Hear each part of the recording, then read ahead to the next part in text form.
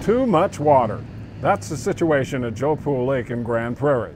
After weeks of nonstop rain, the lake is more than 8 feet above normal, and that's causing a wave of problems for the Memorial Day holiday. At Lynn Creek Park, the boat ramps are underwater, the marina and Oasis restaurant are closed, and other public areas are off limits.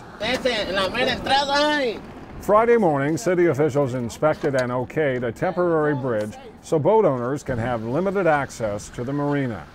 So what's the situation with your boat? It's up dock at the marina, and we want to get to it so we can take it out during Memorial Day, but I don't know if we're going to be able to.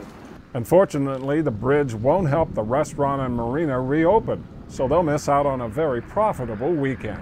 That's one of our big weekends. Is revenue's over $150,000 probably over a 4-day span, and it's just gone. As of Friday, the only boat ramp that is still open at the lake is here at Lloyd Park.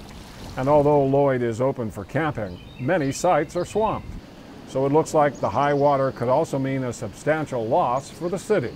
Possibly as much as $100,000.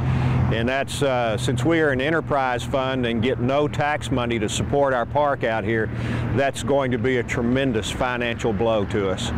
Although disappointing, authorities would prefer everyone stay off the water for a few days. Even if you can access the lake, stay off of it. There's too many obstacles, plus emergency responders won't be able to get to you.